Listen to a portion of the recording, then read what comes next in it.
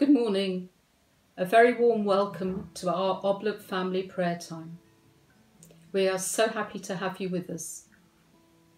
My name is Mary and I'm a parishioner at the Sacred Heart Parish, Quakes Road, London.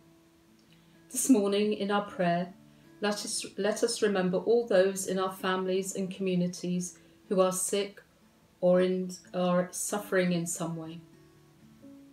In the name of the Father, and of the Son, and of the Holy Spirit. Let us pray. Lord, we ask you today to help us share your love with the people we meet, and by our prayer and action, help build your kingdom on earth. Today's Gospel reading is from Luke chapter 13, the parable of the sower. He went on to say, "What is the kingdom of God like? What shall I compare it with? It is like a mustard seed, which a man took and threw into his garden. It grew and became a tree, and the birds of the air sheltered in its branches." Another thing he said, "What shall I compare the kingdom of God with? It is like the yeast a woman took and mixed with 3 measures of flour till it was leavened all through." By our baptism, we are all called to help build God's kingdom here on earth.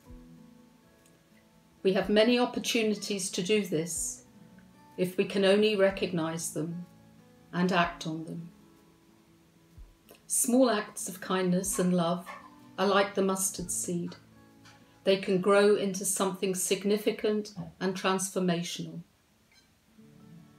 One person can feed another hungry person.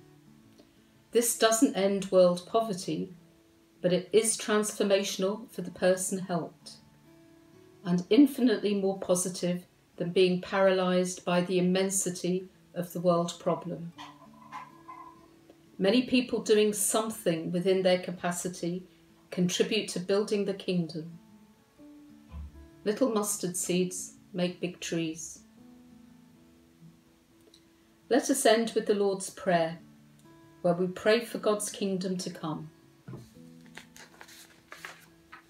Our Father, who art in heaven, hallowed be thy name.